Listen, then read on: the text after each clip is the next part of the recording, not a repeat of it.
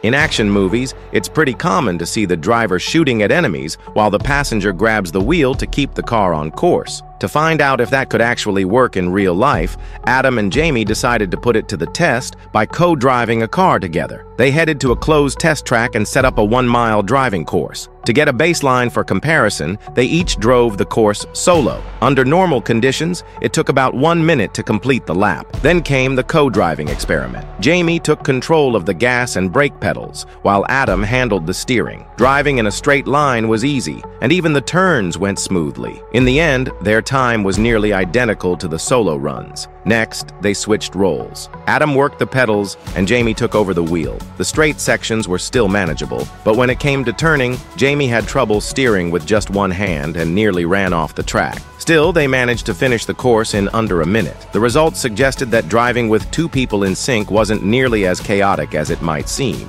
To raise the stakes, they made the test more challenging by placing several targets along the track. This time, the driver not only had to manage the pedals, but also hit the targets using a paintball gun. Jamie hit about half of the targets and finished the run only 20% slower than the baseline time. Adam, on the other hand, did slightly better in both accuracy and overall time. So, overall, co-driving turned out to be more doable than anyone expected, at least under controlled conditions. But this was on a closed track with no pedestrians, no buildings, and no other vehicles. Out in the real world, even the smallest mistake could cause a serious accident. Bottom line, don't try this in real life.